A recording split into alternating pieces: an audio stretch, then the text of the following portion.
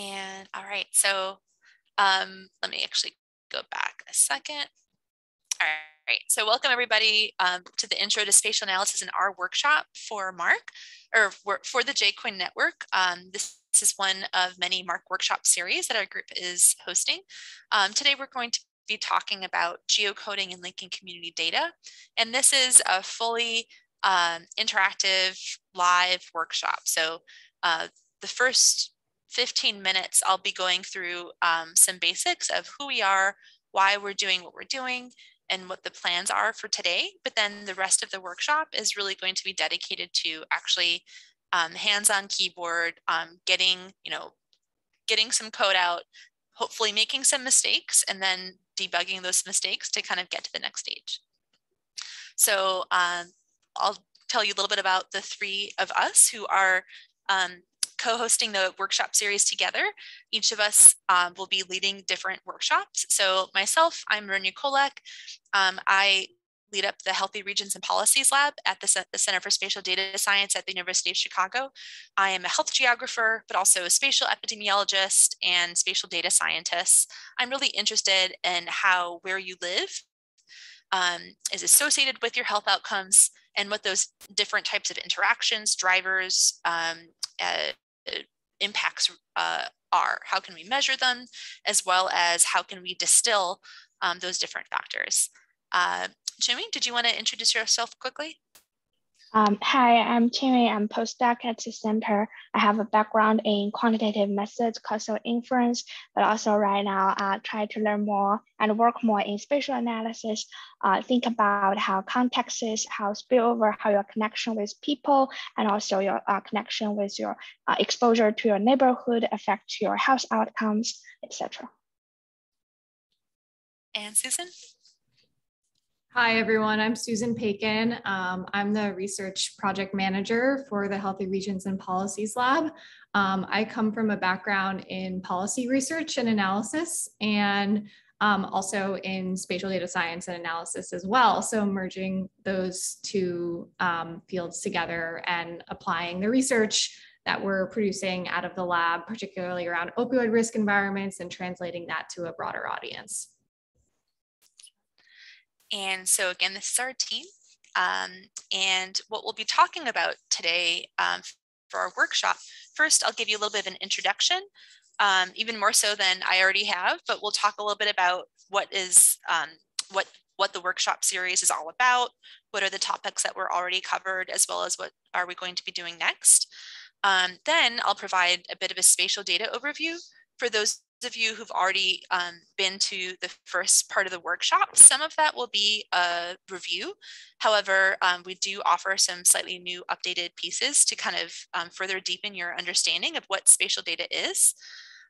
Next, I'll briefly talk about setting up your R environment, but I am assuming that if you're attending that you have a basic knowledge of R already. What do I mean by that? You will have R in RStudio installed on your system, and you know how to set up a working directory. I'll also give a few tips about that, but hopefully that basic component is there. And then you also know how to install some libraries.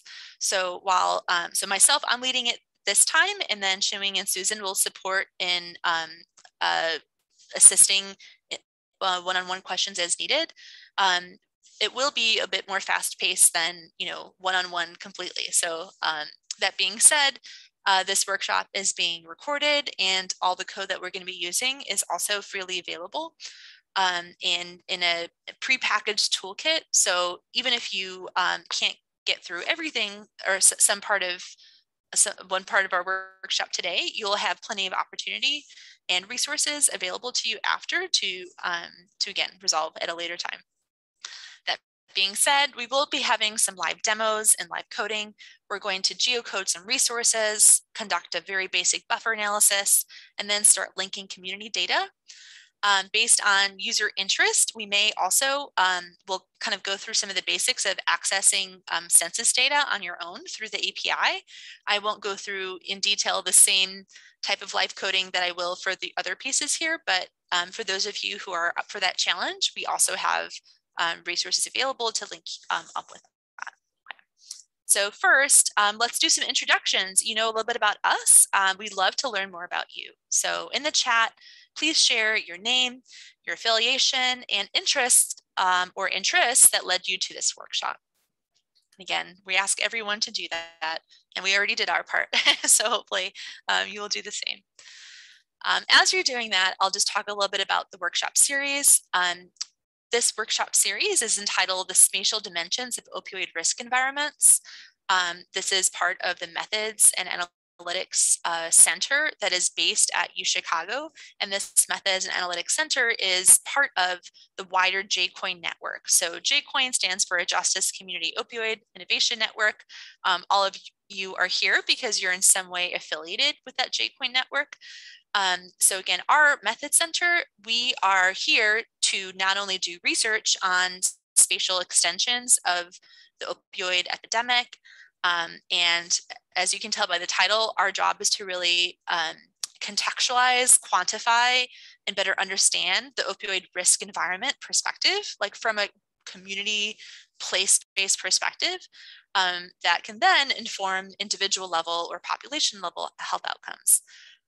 But we don't only research that, our job at the Method Center is to really make that type of analysis and insights and visualizations accessible to other groups. So we're here also in a way to consult, guide, provide workshops for understanding spatial analysis in opioid risk environments. So the last workshop Susan led talking about what spatial analysis for opioid risk environments is all about from a very macro perspective.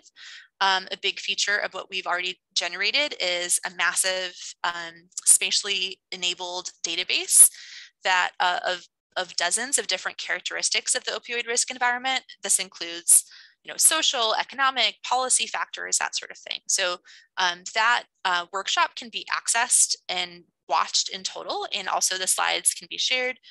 Susan will probably share some of that in the chat if she hasn't already. So today I'll be going through geocoding and integrating community data. And then next month, Dr. Lin is going to talk about developing spatial access metrics. So how can we, we'll be talking about enabling resource community data today, but then how can we start to develop more sophisticated metrics to measure access to, for example, medication for opioid use disorder, and then bring that into analytics or visualization in multiple different ways. So that's next up next month.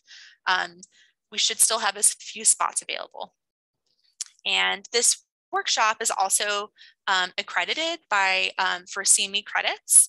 So for physician credits, the UChicago Principal School of Medicine it provides continuing medical education for physicians. This activity that you're part of right now is eligible for a max of 1.5 credits.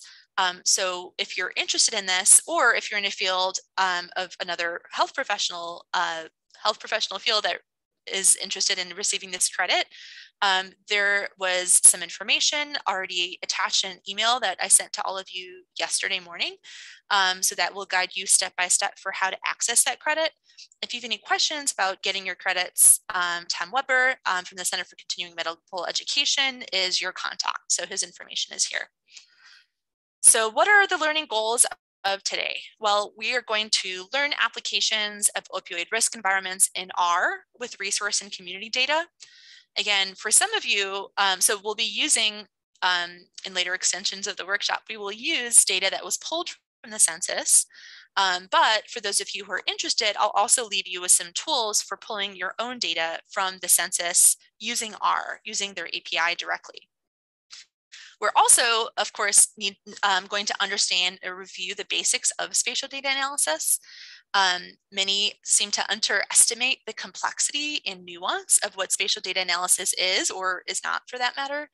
This is a field that has been around for over 100 years, and then in the past 2-3 decades has really grown in complexity with the kind of advancement of computer science and analytics associated from that. So we're going to just kind of scrape the surface of some of this, but hopefully we'll whet your appetite for more.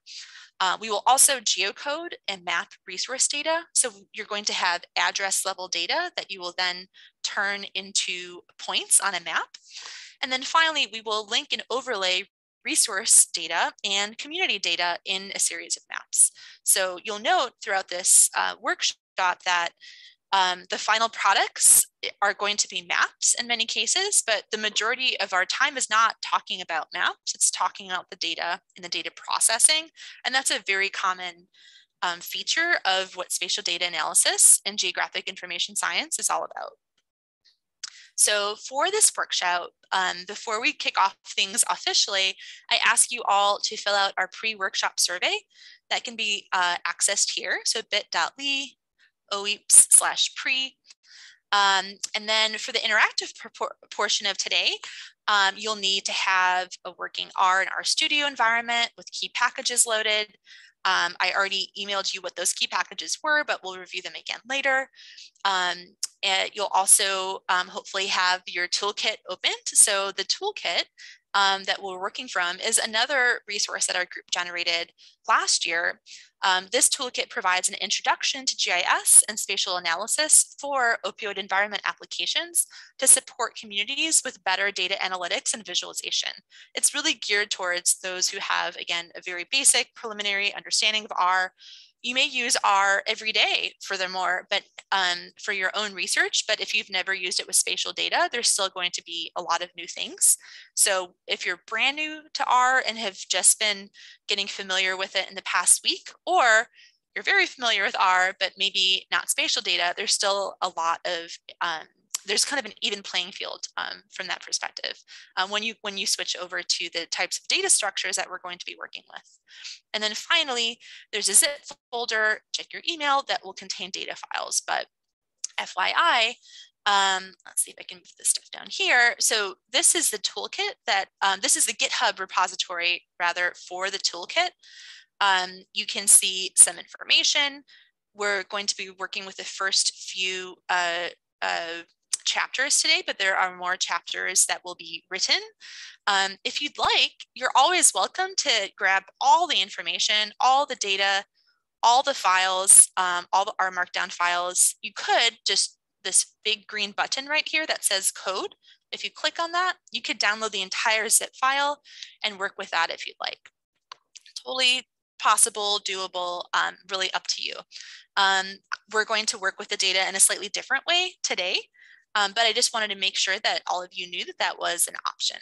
So another way to access this toolkit, which will be something that that might be a little bit more useful, and this is how we're going to be using it, is here. So this is essentially a book down document, this toolkit right here, and it's going to tell you what are the following libraries that we're going to be working with the most often. So you can already start to download that. It gives you a little bit of information about the backgrounds of this. We're going to be covering aspects of chapters 1 through 4, but then giving you little tidbits of chapters 5 and 6 towards it. We'll be talking about thematic mapping aspects throughout. And then for the census data wrangling, for those of you who are interested, that will be made available as well. So again, just feel free to navigate to that if you haven't already. I'm sure the link has been posted in the chat. If not, it will be shortly. All right, so let's talk about a little bit more about what our spatial program does at the MAARC. So our goals, our spatial program goals, again, this is part of the wider JCOIN network initiative. The spatial program at the MAARC, our goals are to, 1, abstract the risk environment for OUD or opioid use disorder populations. We do that in a variety of ways. So our group works on refining access measures to evidence-based medication for opioid use disorder. Obviously, though, access to evidence-based medication is not enough. Health is a multidimensional facet. So we also incorporate different social determinants of health, policy, and other justice setting measures. Anything that we do, we share as data, methods, toolkits, and also sometimes it's not in a toolkit form. When we wrangle data, we'll also provide code for how we wrangle that data so that it can be fully transparent and then replicable for other researchers. And then we also will be developing interactive mapping resources in the last 2 years of our program. So that's our big first objective. Our second objective is to do exploratory spatial data analysis of the OUD risk environment. Here, we love the term exploratory because it means we're coming in with an open mind, meaning we're not just trying to confirm something that we already expect, but we're also trying to uncover unknowns. And exploratory spatial data analysis has a long tradition going back to the 60s and 70s. At the turn of computational statistical revolutions to really, again, uncover unknowns in addition to looking for trends and relationships that we might expect. And then finally, we also are interested in not just exploratory, but the confirmatory extensions. So how can we actually evaluate the impact of medications for OUD on OUD outcomes over time? Again, in this case, not just, in order to do this in a successful way, we also have to account for these other more complex community contextual factors and other changing policies over time. So in order to get the data for that more robust counterfactual quasi-experimental analysis, we really need to first have sound cleaned data. That is what the first few years of this project has been.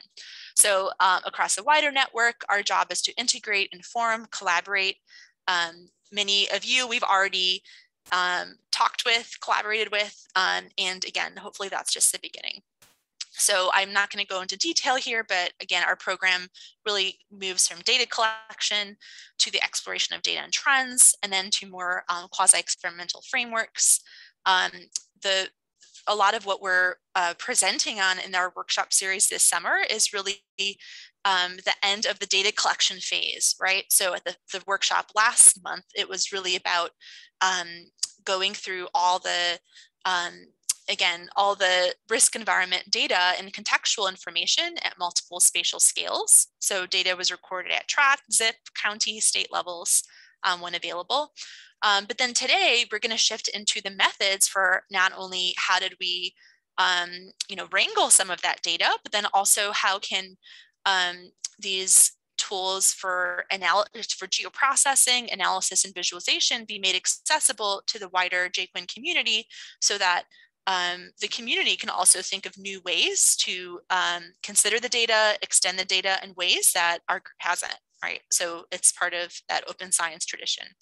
So now let's talk a little bit about what spatial analysis is. This is the condensed version, right? So I could talk about this for 10 weeks as I do in our intro courses, but in 10 slides or less, what is spatial analysis? So we're going to just talk about mainly what spatial data is, because spatial data is at the heart of spatial data analysis. Spatial data is essentially data with both information, so your attribute data that you're familiar with, working with in CSVs or Excel files, that sort of thing. But it also has a location attached to it. So spatial data is data that contains information about specific locations. The information is going to change depending on where the location is. If there are, it will do that. On some occasions, spatial data may only include the location. So you might just have a ID of a point or ID of a specific area, and that's it. But on the converse, without location, the data is no longer spatial. So spatial data is always regular information plus more, okay? There's many different types of spatial data. There's primarily two ways of working with this. Either we work with vector data models or we work with raster data models. Vector data models is what many of you are familiar with when you're using Google Maps, right? So you see point locations that have specific business names attached to it. You'll see roads that correspond to streets, right? So those are lines that are representing roads. And you'll see areas or polygons, right? You'll see the outline of a block. So this is a vector data model that's used, that you're probably already familiar with in Google Maps. Well, some of you might also like turning that layer off and turning on a satellite layer in Google Maps. That's going to be what we call a raster data model, where instead of point lines and polygons, the entire surface is pixelated. And depending on the resolution of the pixels, we can get different types of information. So again, two different ways of dealing with data in spatial formats. Our group really will focus more on vector data models for the type of analysis that we do. And that's really common for kind of social science and social science adjacent research. Today, we're going to work with data set you're very familiar with, CSVs. These are comma separated values or other types of text files. This will store quote unquote spatial data as potentially a longitude and latitude column, and the longitude and latitude column will represent coordinate locations. So last month we talked about CSV data, how it can store spatial data, but today I'm going to update that a little bit and suggest that what you see here could be spatial data, but it is not yet spatial data. The longitude and latitude fields on their own don't make it spatial data. We have to actually change the data format slightly to convert it to a true spatial data format. We actually have to enable the latitude and longitude. And this is where things get a little bit more complicated.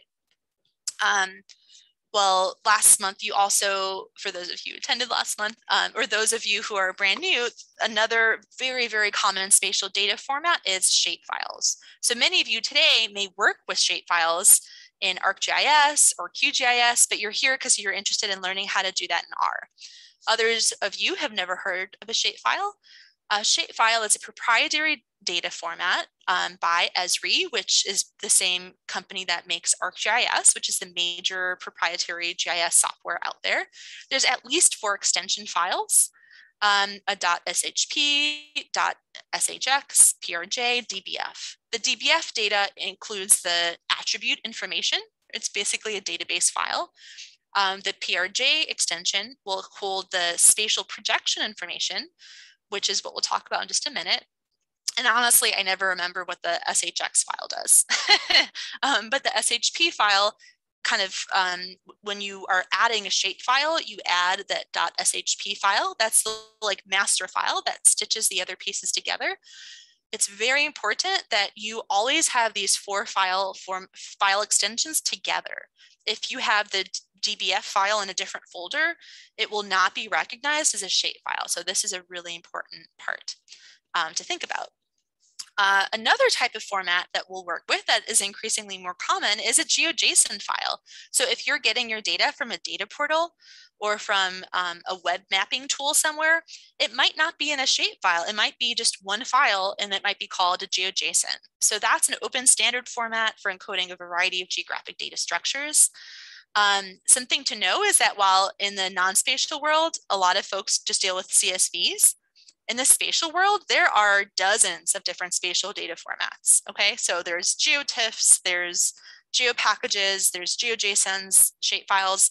We're really gonna focus on 2, shapefile, GeoJSON. But I just wanted to show you that, again, it can be more complicated.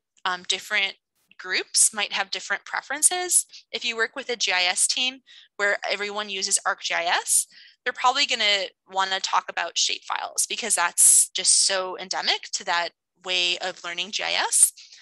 In contrast, if you're working with a bunch of web developers who might have been learning JavaScript and then just shifted over to spatial recently, they might not even know what a shapefile is. They might primarily work with GeoJSON files. So it's just good to know that these are the 2 major formats that you might encounter.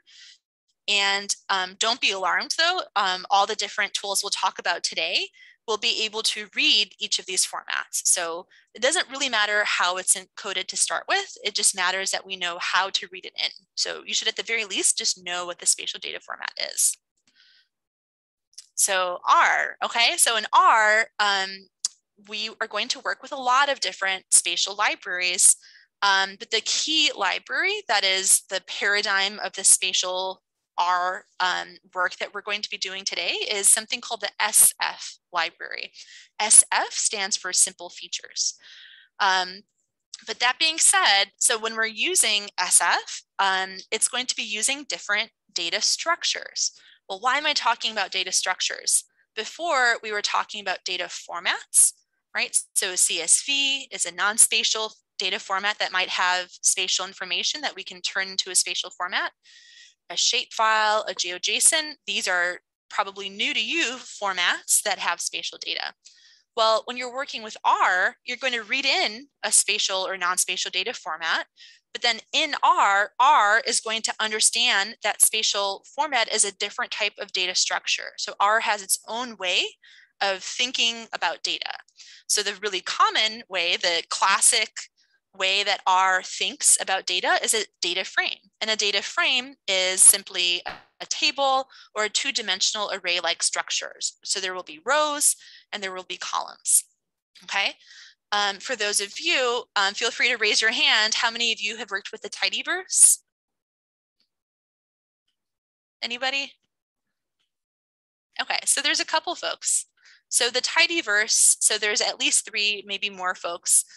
So the tidyverse is kind of a modern, quote, and this comes from their language, it's not mine. It's a modern reimagining of the data frame structure. So in R, there's the base R structure. So that means you're working in base R, you don't have any other libraries loaded, and this is essentially the basics of R.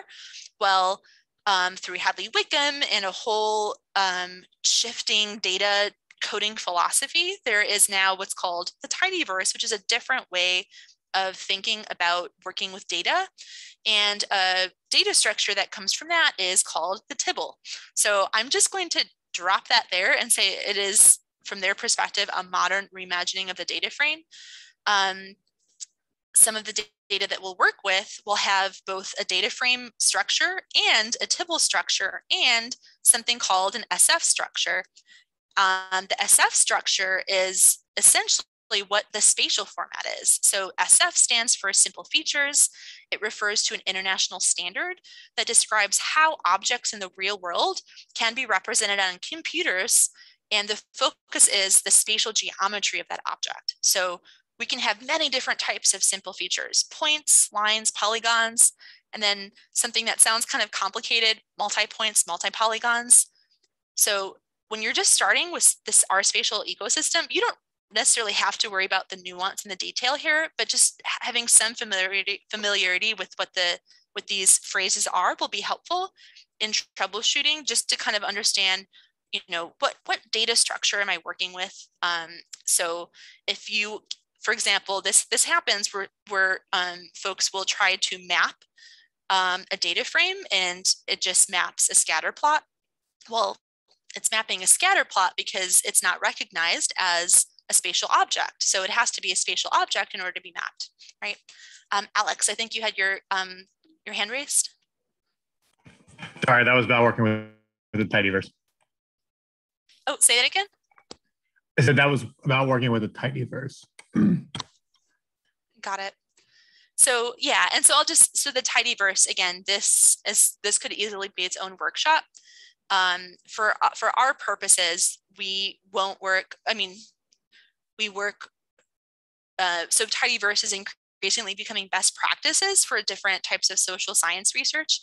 Some people have really strong opinions for that, so take that as you will, but a lot of the things that we'll be working on today may have tidyverse happening in the black background, but don't be concerned if, like, we're not going to get into anything that's really thorny on that end. Okay. And again, what is the R spatial ecosystem? There is a huge R spatial community out there. It's a growing community. It's super active, online, social. If you don't have a Twitter account, get one because Twitter is increasingly the best way to ask questions about R spatial things and get them resolved. So they even have, I think, weekly like R spatial chats where you can ask your R spatial questions. It's a massive community. A lot of investment from our studio is going into supporting this community as well. There's a massive R medicine community that's getting more interested in spatial stuff on the R side. For those of you who will be attending the R Medicine conference next month, at the end of the month, I'll be doing a workshop on this same kind of thing. So huge community. We're working with the SF framework, as I mentioned. That's that purple line that you see right here. So over time, different packages get different types of usage. SP used to be the traditional way of working with spatial data for quite some time. It's recently been switched over to SF. That's a whole long conversation. Happy to talk about that in the QA later, but we're working with SF because it's increasingly become the dominant library. You can just see that explosion in just 1 year, 2020, how it's, you know, the downloads have really massively exponentially changed, right? So that's why we're working with SF. You'll also see, so like a lot of folks love ggplot and ggmap. That's not as common for mapping anymore. Increasingly SF and tmap and sometimes leaflet will be a little bit more common, but there are some really nice extensions in ggmap if you are interested. So here are some resources. If you want to really deep dive, this geocomputation text is stellar. If you want more kind of piece-by-piece tutorials just to kind of get your feet wet, here are 2 more options. The last one is an option that is developed through a different, or the Center for Spatial Data Science. And this middle one, the R Spatial, that will have slightly more of an SP flavor to it. Okay. All right, so before we dive in and I'll have another few minutes for Q&A in just a minute, but a really big part, like the pink elephant in the room of working with spatial analysis in R is spatial reference systems, right? All of the data that we work with in spatial analysis has some connection to some place on the Earth. And it turns out that telling or communicating to a computer where that place is not straightforward. So we need a coordinate reference system, or CRS, to communicate what method should be used to flatten or project the Earth's surface onto a 2-dimensional map. Different CRS will imply different ways of projections, and you can get completely different maps depending on what CRS you use. You know, many of you, and when you think of what the world looks like, it's probably a traditional Mercator map. I'll show you a picture of this in just a second. Mercator maps do a terrible job for the poles. So it makes Antarctica look like the size of all of North America, which is simply not true.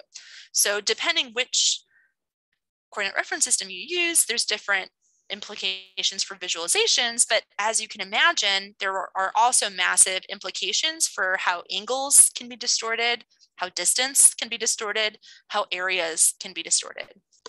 So practically, when you're working with SF, 2 functions to kind of bookmark. One will be st_CRS. That's going to give you an opportunity to check what CRS you're using, but then also st_transform, and that will reproject the data into a different CRS. And don't worry, we're going to go over this in just a minute live, but I'm just giving you some background. So again, so here we're looking at 3 different types of maps or map projections. Our Mercator projection, which is a conformal. And I'm not going to get into the details of what all that language means, but just to kind of give you an idea. Mercator is what many of you are familiar with when you think of the Earth. Lambert-Koenig is another type of projection. This is equal area, where it's really focusing on preserving area. So areas are equal throughout. And then a compromise map does a little bit of both. So it's wrong in both directions, but it just, you know, feels a little bit nicer. So you may have also been familiar with a Robinson type map, even though like this Lambert-Koenig map, that's probably one of the most efficient ways for having an equal area accurate representation of, at least in this example, the North Hemisphere. As you can see, depending which map you use, you can get different types of distortion for both area and angle. For the Mercator map, the further away you get away from the equators, the more extreme your distortion gets, meaning higher error. But you can also get angular distortions. So the angles on a Mercator are pretty solid, but the area is severely compromised, and so on and so forth. And here is my favorite projection. It's a Buckminster map or Dymaxion map projection. This is imagining the world as this kind of polyhedral surface that is as close to a globe as possible, and then essentially unflattening it into something that attempts to preserve, again, area, distance, and some of these other pieces as much as possible. However, that final flattened out map makes it very difficult to use on a daily basis. So again, just really highlighting how important the CRS is and how there's no one perfect CRS. When you're working with spatial data, a spatial reference system is going to be required, and you are already using a spatial reference system if you're working with spatial data, whether or not you realize that. I'm going to throw in some language here that will be important when you're working with R. So spatial reference systems will commonly use what's called an SRID integer, spatial reference integer. And the most important acronym here is an EPSG code. So when you're working with R, different spatial reference systems will be represented with different EPSG codes. EPSG stands for the European Petroleum Survey Group. Now they've renamed themselves International Association of Oil and Gas Producers. They had one of the most comprehensive databases that store thousands of different projections, right? So if you're in geology, having precision is really important. So a lot of these spatial techniques will come from that tradition. But EPSG, when you are trying to find a reference system that matches what you need, EPSG is the magical acronym that is going to get you that information. So again, I know that's a lot, but just work with me here. The most commonly used EPSG today is EPSG 4326. So if you learn nothing else on reference systems today, remember EPSG 4326. This is the most common projection. It's used in Google Maps. It's used in, if you have a phone, your phone is using EPSG to report and visualize spatial data. If you have a GPS unit that's like for civilian use, it's very likely using EPSG 4326. This is a conformal projection system. So kind of going back here, you can see the pros and cons of conformal systems. Notice that there's the least angular distortion, but aerial distortion, maybe not, right? But again, it looks pretty, so that's why a lot of services like Google Maps use it. Something that's really important to consider, though, is that distance in this code, in this reference system, is not measured as feet or miles. If you have an XY location that looks like this, and it's an EPSG 4326, if you calculate the distance from 2 points, you're not going to get a real measure in feet or miles. You're going to get something in degrees, okay? This is a really common error that a lot of people make. And as you can imagine, where you are on the Earth, the degrees change, right? So if you are calculating the distance between two areas across the United States, EPSG 4326 will give you an output, but it will be a problematic output. That doesn't mean anything other than degrees. So that's important to note. That being said, when we're working with geocoded data, we're going to get a latitude-longitude coordinate. That latitude-longitude coordinate is very likely EPSG 4326. So we have to use that projection first to transform the data table into a spatial format. Later, we can transform it into a different projection, but this is one of the most challenging gotchas for folks just learning spatial analysis. Okay, so beyond that, we're also going to learn today about some very, very basics of thematic mapping. There's different types of thematic maps or choropleth maps. We can have maps with quantiles, which are really common in public health, equal interval, which is almost, I mean, similar in concept. That's going to be more of a traditional, if you think of a histogram and how data is measured in histograms, as a default, that is usually that approach. But then also more complex maps like natural breaks, which is essentially performing a clustering algorithm on one dimension of data to find the optimal break. So some of this is repeated from last month, but just those terms of choropleth map is really important to be familiar with what we're trying to generate here. But we're also going to be doing something called generating a map overlay. So you might look at this and just say, oh, that's a map. Well, it is a map, but this is also a map, right? So this map shows a choropleth map. Here we have a choropleth map and then an overlay of additional data. So what you're looking at here right now are 3 different data sets. We have COVID case data by zip code in Chicago. That's one data layer. Another data layer are those points, which are individual resource locations that represent methadone providers. But then we have a third data layer that we're going to generate today that is a buffer layer, or essentially a buffer of about 1 mile around each of those methadone resource locations. Okay, so those are 3 different layers, and we are overlaying them on top of each other. I could also add a base map, which would be just a reference map that is, you know, what Google Maps looks like or something like that. If we add that, that is now a 4th data layer. So to generate maps that look like this, we have to think about each data layer separately. And in some cases, generate new layers to kind of filter in here. So before I go on, any questions at this point that are more from a very broad macro perspective? All right.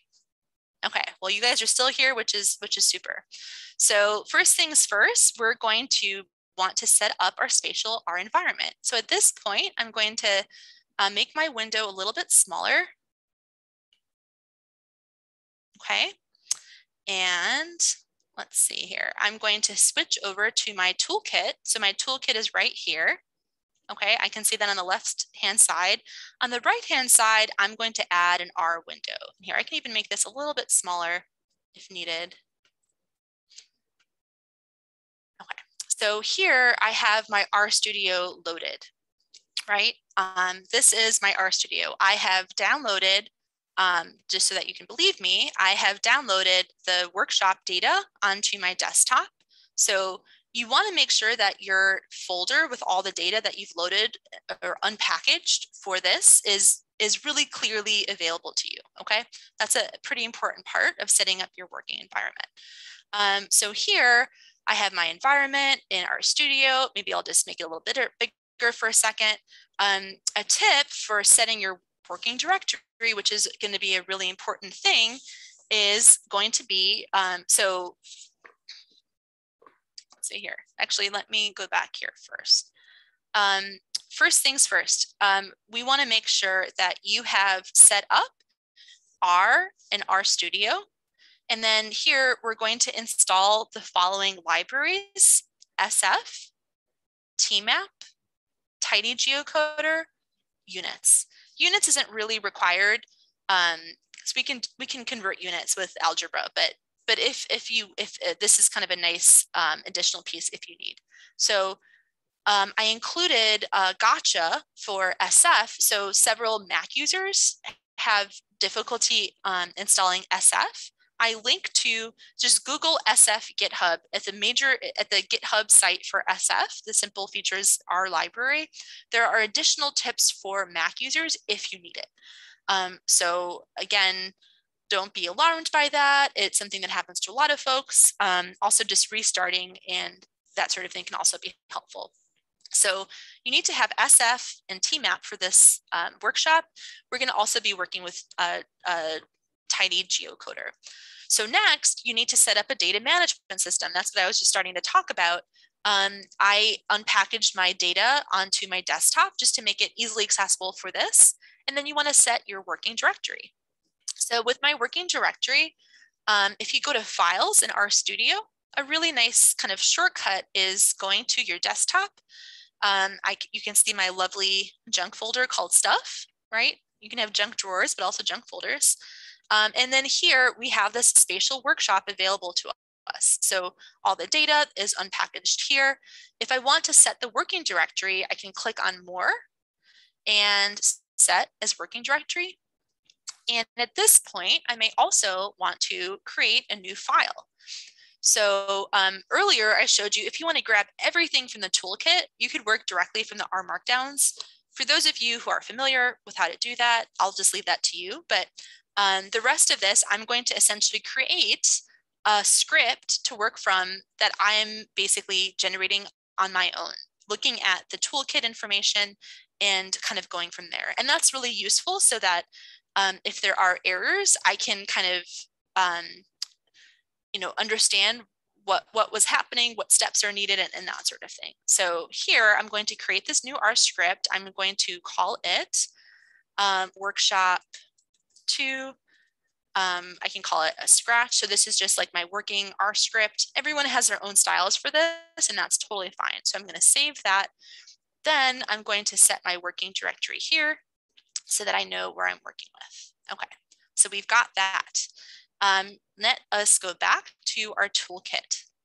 So let's see what we have to do first. So I'm going to go to the geocoding resource location chapter in the toolkit. And here, it kind of starts off with just a little bit of an understanding of why we're doing what we're doing. So a common goal in opioid environment research, especially when you're thinking about risk environments, is to calculate and compare access metrics to different providers of MOUDs, right? So before we can run analytics for that, we need to first figure out what to do with the data that we have. So in the data that we have, if I look at my desktop folder, I have this CSV file here called Chicago Methadone No Geometry. If I were to just open that up in Excel, which is a starting point for many folks, right? Especially if you're just making the transition, we're going to get this information. And this is something you could download directly from SAMHSA, right? We have the name of something, we have the address, the city, the state, and the zip code, all right? In order to do geocoding, this is really the minimum of what you need. You need an address, city, state, zip code. If you don't have that, your error for geocoding is going to be very large. So first, kind of keep that in mind. Note that some of the names that we have here, like we have an empty name. That doesn't matter though, because we have an address that we can convert into a location, right? So before you do geocoding, I always recommend looking at the data that you have in whatever system that you prefer, right? You can open it up in Excel, you can open it up in Geoda, which is something we went through last quarter or last month. However, or you can look at it in R, right? However you'd like to look at it, inspect the data and just figure out how messy is your geocoding data. And here, note, we're focusing on resources because the geocoding service I'm going to go through today pings, it requires the internet to search for each address. That means that it's not HIPAA protected, right? So having HIPAA protected data get geocoded is going to require a little bit of more finesse because you essentially have to have a geocoding site offloaded onto a server that you're then pinging. I'll give some resources towards the end for those of you who are interested in that. But again, we're going to just focus on resource data because that can also be really useful for what we need to do. Okay, so we have that information. And again, geocoding, we're turning the address into geographic coordinate reference systems. In this case, all I had in that geometry file was the information that you saw. There was no metadata file attached to it. It doesn't tell me what reference system was used, what coordinate reference system was used. So I have to make a call. I have to, I'll have to decide. Okay, well, and we'll talk about that in a second, but we're going to essentially geocode the addresses into geographic coordinates. If there was a geographic coordinate there already, like a latitude and longitude, then I'd have to decide which projection to use for that next step. Okay, but in this case, we start with this input data. I provide you with one already, and you can also find that available here if you'd like. But the next step is essentially we are going to have to download some libraries. So here we have, all right, I'm going to download the SF library, and I've already installed it. Note, if I had not installed it, I would have to do something like this. right? But in this case, I've already installed it, so we're good to go. So I'm going to first install that, and it's already been loaded. I'm going to next want to do the tidy geocoder. Okay, and then I'm going to install TMAP. So SF is going to do a lot of the geoprocessing work for us. Tidy geocoder is going to geocode our information, and then TMAP is going to map our data, which is going to be pretty fun. All right, so next up, we're going to load our data set. If I were to just copy and paste what I see in the toolkit here, and let's see if I would get an error. Yes, I would get an error. It says cannot open data/this. Well, that's because I don't have a data folder in this directory. So in this case, I am just going to delete the data part right there. And here I can see that I have the exact same CSV name here, right? And I've already inspected it to be sure that that has the address information that I want. So we're going to run that line, okay? And now let's look at the data, right? This is something that is going to be pretty important when you're working with spatial data. And it's also just good practice in general for this type of work. Let's look at the data that we have just loaded. So here I can see the unique ID, the name, the address, the city, the state, the zip, okay? So again, at this stage, the toolkit recommends doing some quality control. I've already talked a little bit about that. So we can kind of plan to go to the next step. So just from first view, this data set looks like it's pretty doable. Or like there's enough data that we can use to generate, we can convert a full address from the information that we have there. Each geocoding service that you use is going to have a different requirement for what the input is. We're going to be using tidy geocoder. If you look up the documentation, essentially you need one input that is going to be the full address. The full address will be the name in street, the city, the state, the zip. We have to essentially put all of that into one line of code. And the other, so that's one thing to consider when you're geocoding work. Another aspect is going to be, well, which geocoding service will you use, right? This can be a massive topic on its own. Esri, ArcGIS, they have geocoding services available. Google Maps API, they have a geocoding service available. We're going to be using what Tidy Geocoder includes, and that will use the census geocoder as a default. And then if it cannot find the address, it will then try the OpenStreetMap geocoder. So these are the two methods that are available with Tidy Geocoder. You can essentially either tell it to use one or the other, or you can select the option Cascade, which it will query multiple geocoding services until it gets an answer. Okay, so starting with the census and then going from there. Each geocoding service that exists has different, again, input specifications, but also different types of services available. So the US Census geocoder allows about 10,000 addresses to be coded at one time. So you're pinging the API at the census 10,000 addresses at a time. Google Maps, they also have a limit, but it'll be a daily limit. You can only geocode so many per day. And then Google Maps and Esri also have paid for versions. So for example, the Esri geocoding service is very excellent, but it costs a lot of money to use that. And it just, again, depends on the credits that your program has and that sort of thing. So there's a really complex financial scheme to all of that. We're kind of sidestepping all of that by just using an open source free geocoding service with a pretty reliable option, either the census or the OpenStreetMap. That doesn't mean that it's perfect.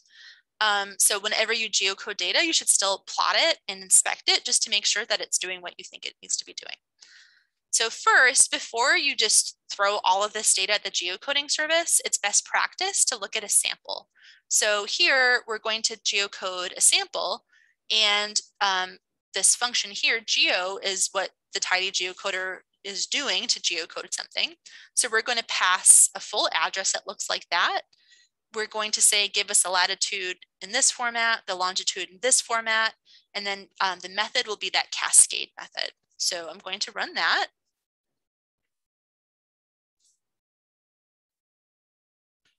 Okay, it takes just a second. And now if I inspect my sample, I can see that I get a tibble, right? Remember, that's one of the data formats I warned you we could get. It's a fancy, data frame. We have the address as a character. We have the latitude, we have the longitude, and we have the geographic method used for geocoding. So it used the census data set. All right, so here that worked. So I think we're ready to go. Next up, we're going to look at the structure of our methadone clinic. And that's because it's going to be very helpful just to make sure that the data is the format that we expect it. So the data structure is a data frame. And here we can see that the address is a factor, the city is a factor, the state is a factor, the zip is an integer. Okay, factors can be really annoying and are, if you're new to factors, that will be for another day. We're going to just give you a tip here. So this code right here is going to convert the address, city, state, and zip into a character format. And it's going to paste it all together so that it's all in one line. This is going to give us a complete address. Now, if I look at our methadone clinic site again, we can see we have this new field added called full address, and that's going to be the entire thing, the whole thing. So at this point, we're ready to geocode. Okay, I'm going to just grab this part here. So this is the geocoding function. It is taking the methadone clinic's data set and it's geocoding it so that we have the full address as an input, latitude, longitude, method cascade. Okay, I'm going to just run that, and this might take a couple of seconds.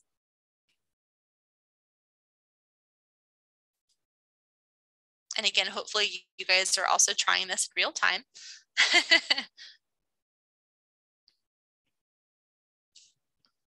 Any questions while we're waiting for the geocoding service to return? What do you guys think?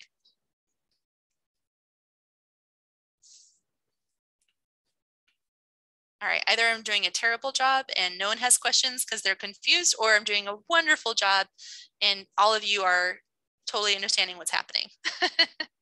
It could really go one way or the other.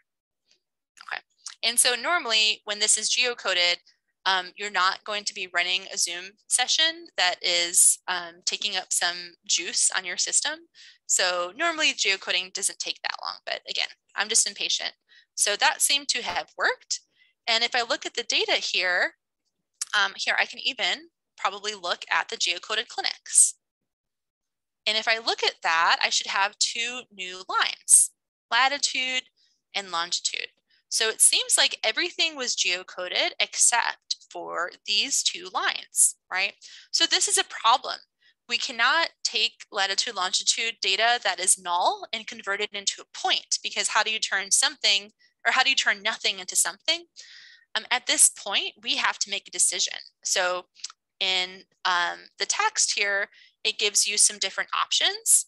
We can either decide to investigate the specific address and add a new address and kind of exchange that, or we can do something else, right? So oftentimes when we have addresses that don't totally geocode correctly, again, we have to make a decision. Oftentimes the decision will be to scratch it. So for example, if you're a lot of times humans are inputting the address and you have to decide how, either you're going to validate that specific address or you're going to toss it out. Any ideas for how we could toss out these two rows in order to kind of continue? That's where the interactive part comes in. Any ideas?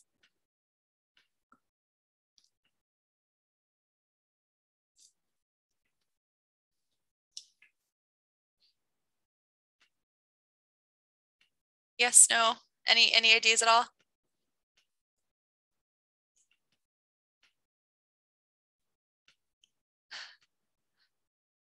Hey, I teach undergrads. I can sit here all day. Any ideas at all? Alex just shared in the chat just to remove the rows.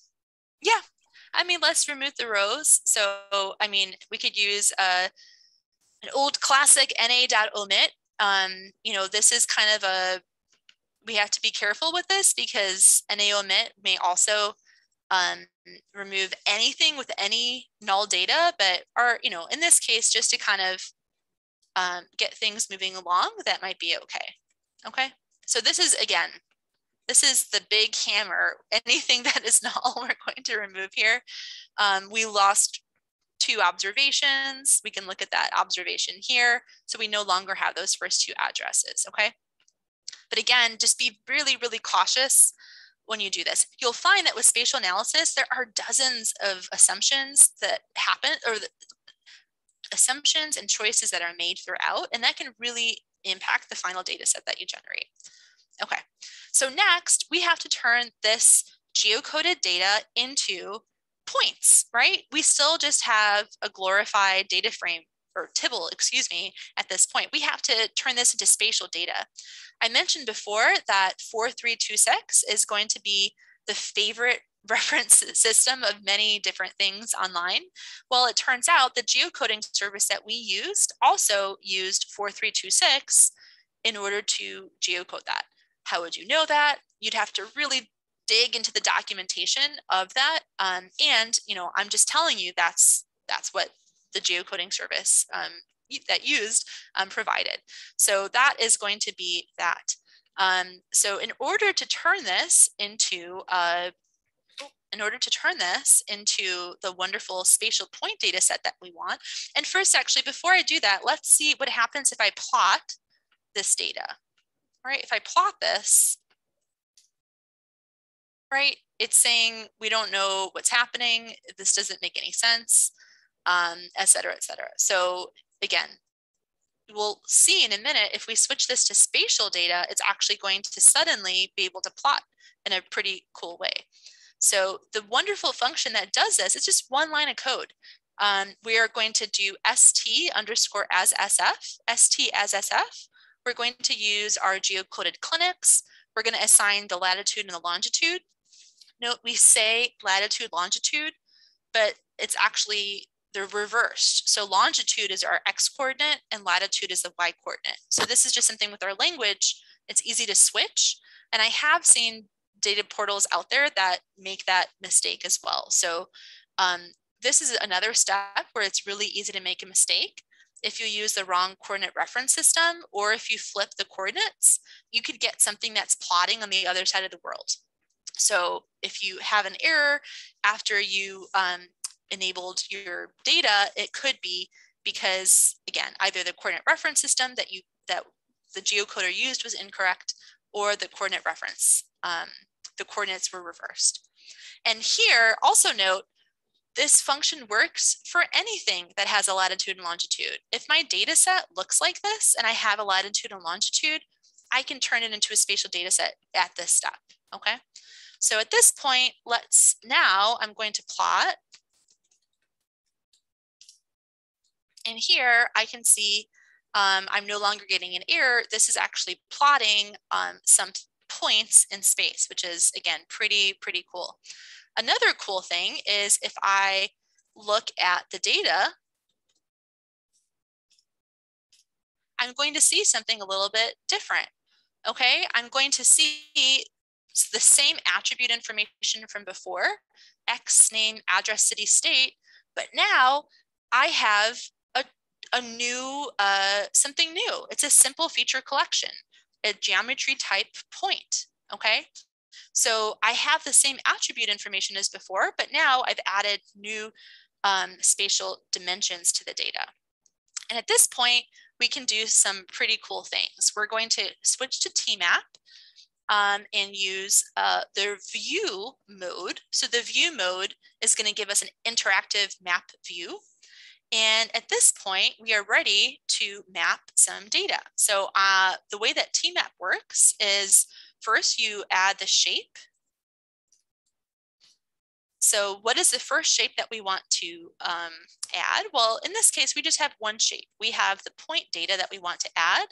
This is a point data set. So I'm going to use a function called dots because that is what we have. So if I click on that, it is giving me this really nice map that is interactive. And I can zoom in, I can click on one of these, and it just gives me the ID. I could also switch to a different base map just by clicking that. If I want to get really wild, I could also zoom in, right? So that's another option. And then I can also export as image, as a clipboard, and that sort of thing. So this is going to be really useful for a lot of different things. Okay. So at this point, there's another option here. So you can even add, specify the base map that you want and kind of go on from there. Okay. All right. So this is the geocoding chapter. And this does take a little bit longer, especially because you're kind of just getting familiar with what the things are happening here. Okay. All right. Next step is the buffer analysis. So now we have these gorgeous points. I want to create a buffer around it. So why would I want to create a buffer around it? This might be saying I'm going to generate a service area around each provider that is walkable. So that might be, let's say, a 1 mile walkable area around each point. Okay. So that is going to be this next chapter.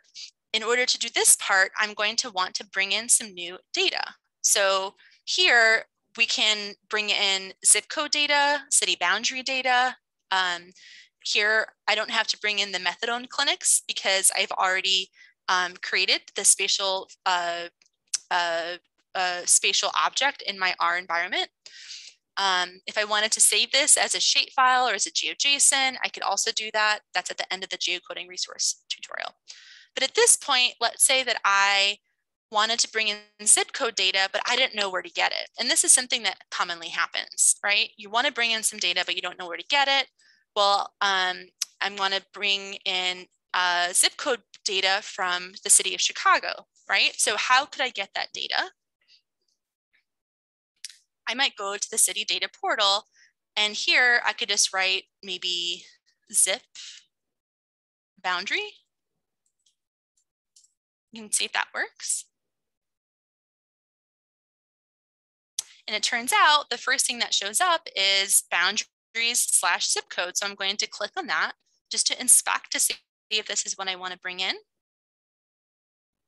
Okay, this looks right. This is zip code data. It definitely looks like something I'd want to bring in. I'm going to click on export.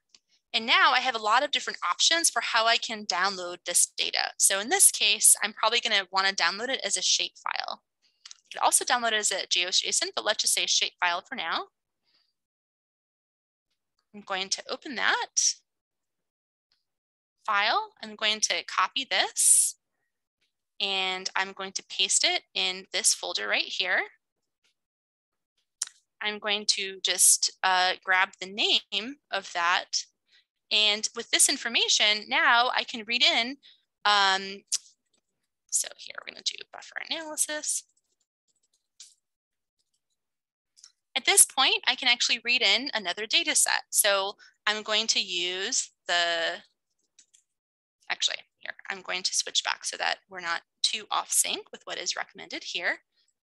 I'll make this a little bit smaller so we can see that. Okay. So at this point, and again, you can pull these in step by step. I also include the boundaries file in your zip file already. And at this point, again, we've already loaded in our clinics, so we don't need that.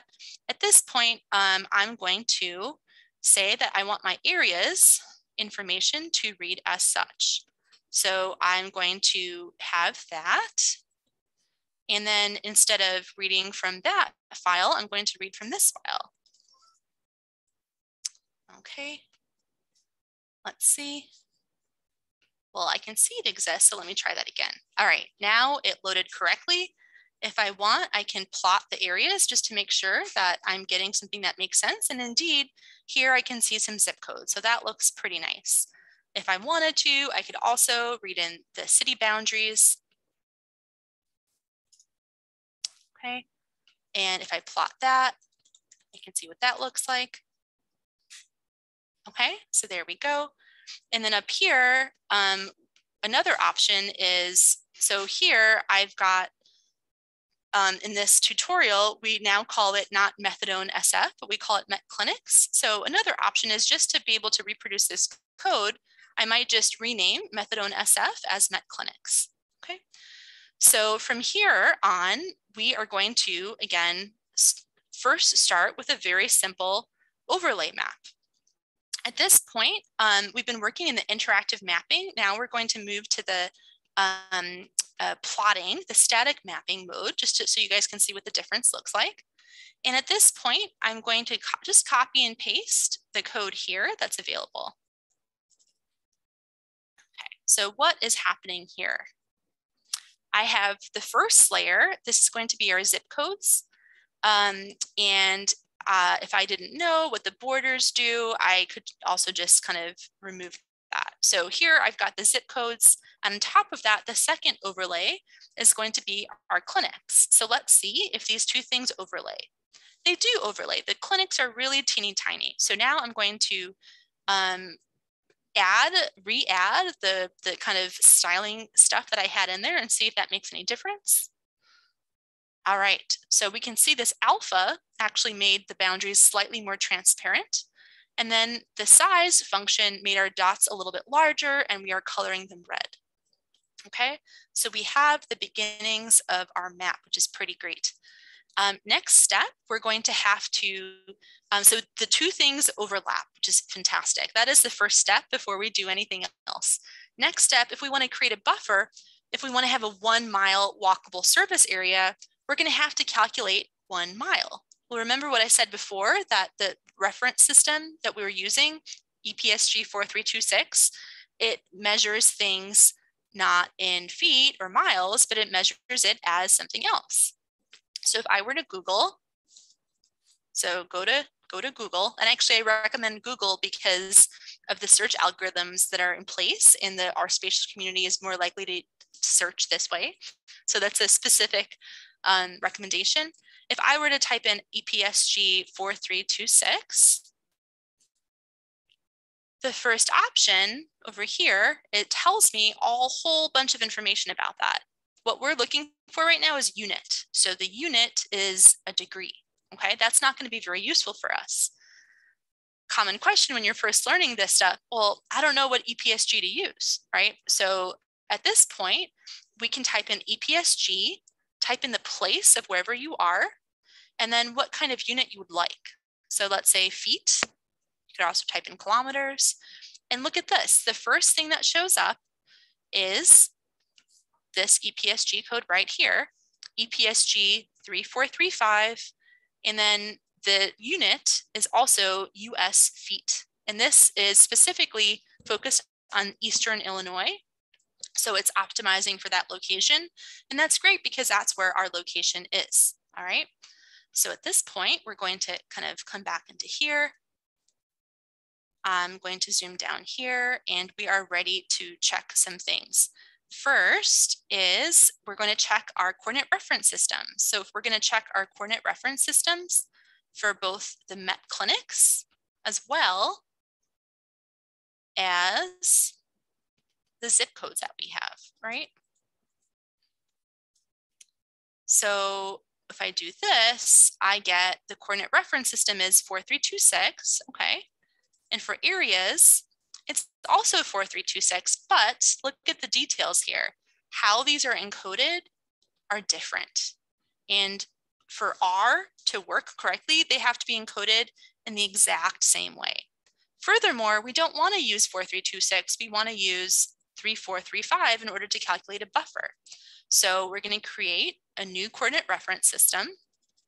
I'm using STCRS here, using my EPSG code. And then we're going to just copy the code here so that you can see how to transform each object into the new coordinate reference system that you would like. Okay. And at this point, if I were to rerun the coordinate reference system, we can see that I get a very different piece of information for Met clinics and so on and so forth. So now we're in a location-specific coordinate reference system, and we are ready to do buffers, okay? All right, drum roll. Buffers happen with literally one line of code. We're going to use a function called stBuffer. You just pass in the clinic information, and then here, so here we have, unit is equal to feet. So we have to figure out how many feet are in 1 mile. Okay. So that is why 5,280 is included here. If you're using a different coordinate reference system that uses kilometers, obviously that's not going to work. Like, you're going to get a massive buffer. So this is another common gotcha point when you're working with our spatial stuff. Okay, so we're going to do that. And at this point, we're ready just to visualize things. Okay, so I'm going to copy what we have here. Or actually, we can even just do it this way. So we've got our first layer here. Let's say I'm going to add, so this is our third layer. Our second layer is going to be buffers, and that's going to be a polygon, right? A buffer is a polygon, it's not a point. So we're going to just, let's see if we were to visualize it the same way, what that would look like. I'm going to add my comment field just to make this a little bit easier for myself.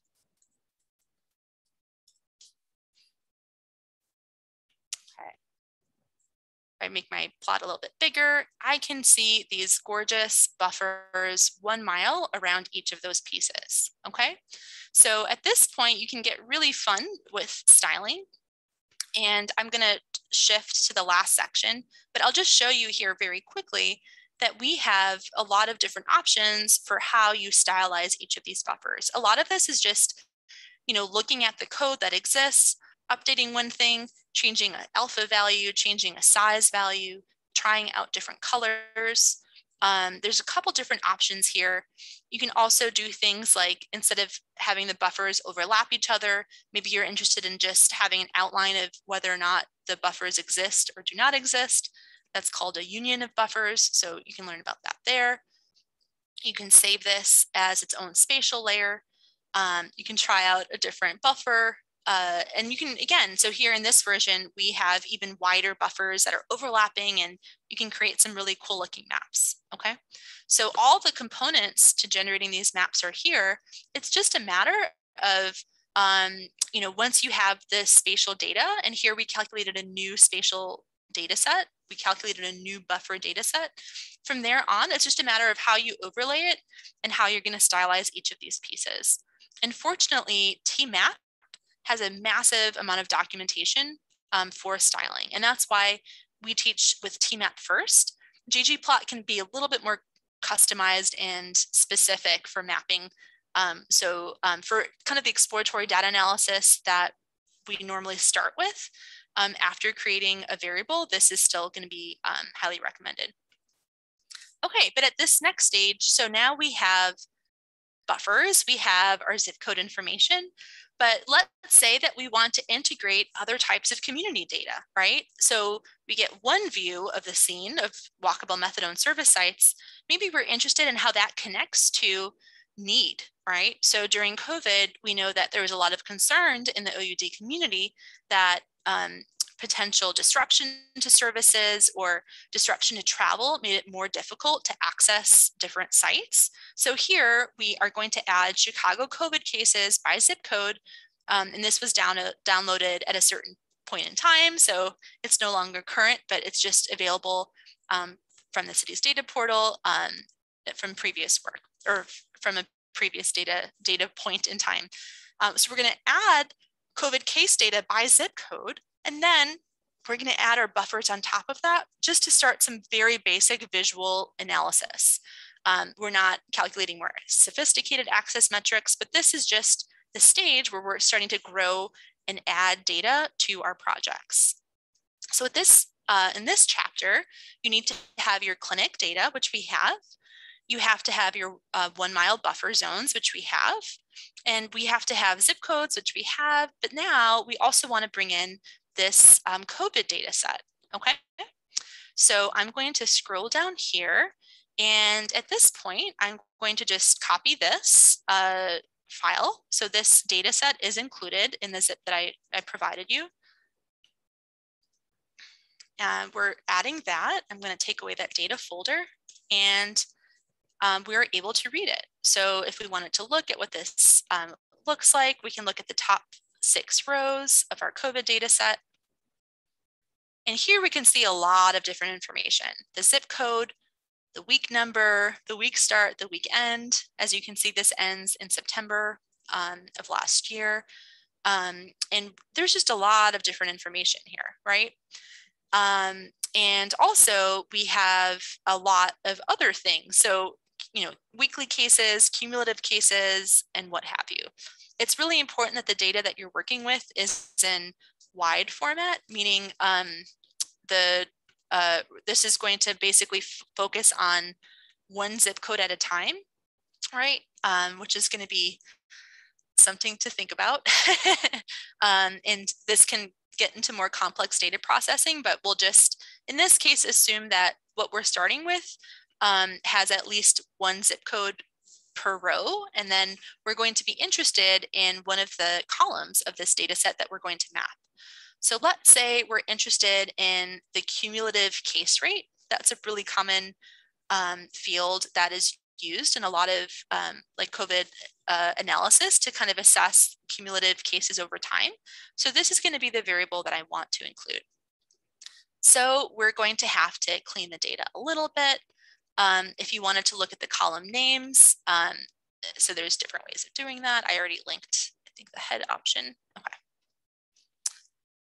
All right, so we're going to just very quickly grab this, subset the data, put this over here, okay? So we're going to subset the data. So we have zip.code. That's our zip code variable that we want to join on. And then we also have the cumulative case rate. So this is the data that we're going to grab. If I look at what that looks like, I should just have those 2 columns. Again, the zip code and then the cumulative case rate. At this point, we're going to want to identify our join key. So for this data set, I'm going to join using zip.code. For our areas data set, I'm going to want to merge using zip, all in lowercase. So these are our join keys that we're going to connect together. At this point, so in this file, it's using a slightly different zip code data set. So the both fields have the same GeoID key. In our example, because we just pulled our boundary data from the city data portal, it has to look a little bit different. So instead of by, you know, in this case, we don't have the same name in both ones. So first we start with the areas data set that we want to merge our COVID data to. So by X is going to equal zip, right? And then for COVID.sub, we're going to use this variable right here. Okay, and if I want to look at our merged data, I can see that we have our zip code, all of the spatial information, but now we also have this cumulative case rate, okay? Now, if you'd like to get even more complex, we also have data like, or from our OEPS data warehouse, right? We have multiple different access metrics. So that's provided in your data folder already. That's available as a CSV. You also have another suite of demographic information. So I encourage you, kind of for homework, use this same merge concept to join data from one of those or both of those into your master zip code area. It's the same format, but you're going to instead have to figure out what is the merging column name that you're going to merge by in both cases. And you always merge to your spatial master. You have your zip code spatial master, you're always going to be merging data to that, okay? But at this point, we're ready to visualize some data.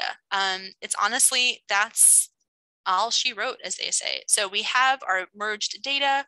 We're going to visualize. So here is a slightly different function. It's called polygons, but it's the same idea as there's just a lot of different parameters to use when you're visualizing things. So don't be alarmed by that. But we have our merged files. We have our polygons. We're going to visualize cumulative case rates. We're going to use a quantile way of breaking up the data. This is a color palette that we're going to use, and we're going to title this COVID case rate. Next, we're going to layer on top of the buffers, which we actually are named MetClinic buffers, so we need to change that.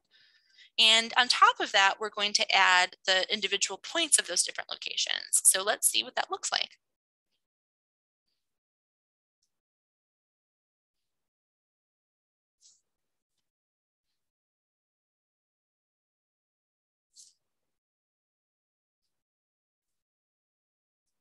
I promise it usually doesn't take this long.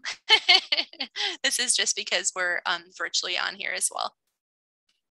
Okay, so let's try that again. So as this is visualized, you can again zoom in, you can export this as a web page, you can export this as an image, and TMAP has so many additional features that are available to you. So this, you're going to be able to add scale bars, you can add an update and refine your legend, you can add a north arrow, you can even add a histogram of data like the case rate data that you might want to highlight the different styles that are included. So as that is thinking, I'm going to switch over here just to highlight some of the other features of this toolkit. So in the thematic mapping section, it's going to go through step by step all the other options for how to visualize data.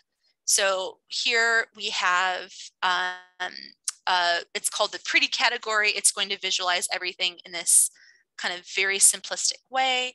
Quantile maps, natural breaks maps, and this is using that kind of clustering technique, standard deviation maps. All of this is done just by changing one parameter in the TMAP option, this style, okay? And then beyond that, you can change color palette aspects. So there's a couple tips there. You can use a library called Color Brewer to add even more, to look at all the different palette options that are available to you. Color Brewer is really optimized to develop aesthetically pleasing data classification or bins for different types of things like this. So you can have diverging palette schemes. There's just a lot of different options. So again, this is just the tip of the iceberg. And then also in that respect, we have census data wrangling. You already have an environment. If you've made it this far, your environment is already set up for pulling in live census data.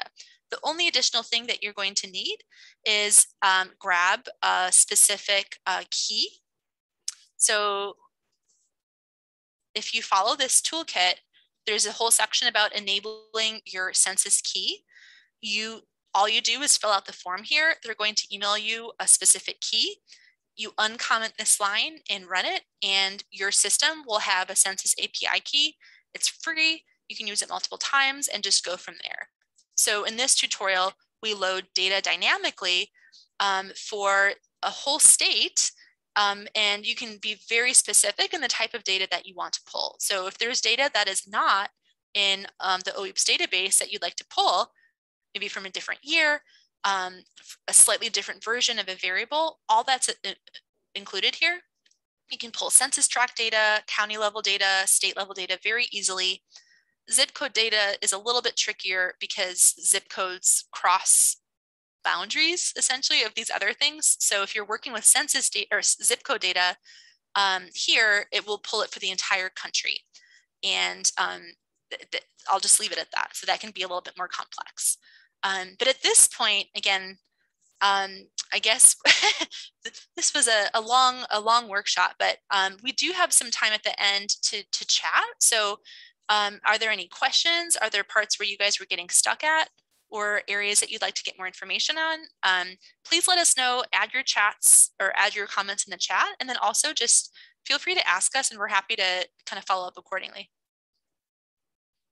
Oh, and actually the grand finale is the, I promised that map here. And so we can see here, we have the COVID case rate data in the background, and we can see the buffers and the individual points very clearly.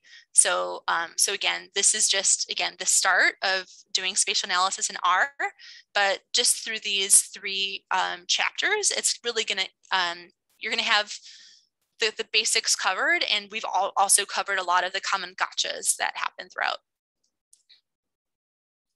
All right, questions. The group was really quiet today, so please give us, some ideas or feedback in one direction or the other. We're happy to help.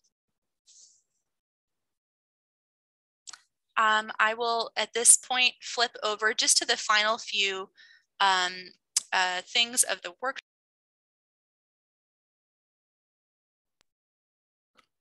Okay, I'm just going to go back here. And so again, we've really gone through all of this for the conclusion of this workshop. Please feel free again to get more information at the toolkit site. If you want to bring in more data into your R session, all of that is available through the opioid policy scan site that we have. Please fill out the post-workshop survey. Feedback is a gift. We love feedback in either direction. It really helps us improve. Obviously, we didn't, this was a probably too much content from one workshop, or maybe it was just enough. So that's the sort of thing that we'd love to know. And then next month, Dr. Lynn will be again talking about developing spatial access metrics. This is where things get even more complex. So having the basics of visualizing things like we did today is going to be really helpful before you get to that stage. And that's it. So thank you guys. Here are our standard acknowledgement page and the policy scan citation for those of you who need to use that. Right. Any other comments here? Super. Thank you so much.